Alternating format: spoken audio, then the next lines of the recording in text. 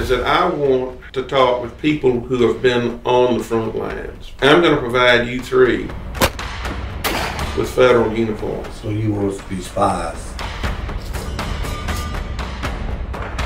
Sergeant Major, I don't think I can get used to wearing all this blue. Don't get too comfortable.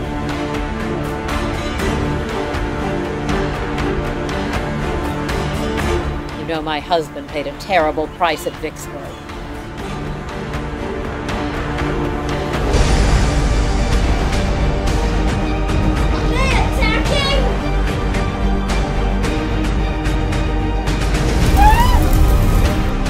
I have bad news for you. We have orders to burn the contents of these buildings. You intend to burn our buildings?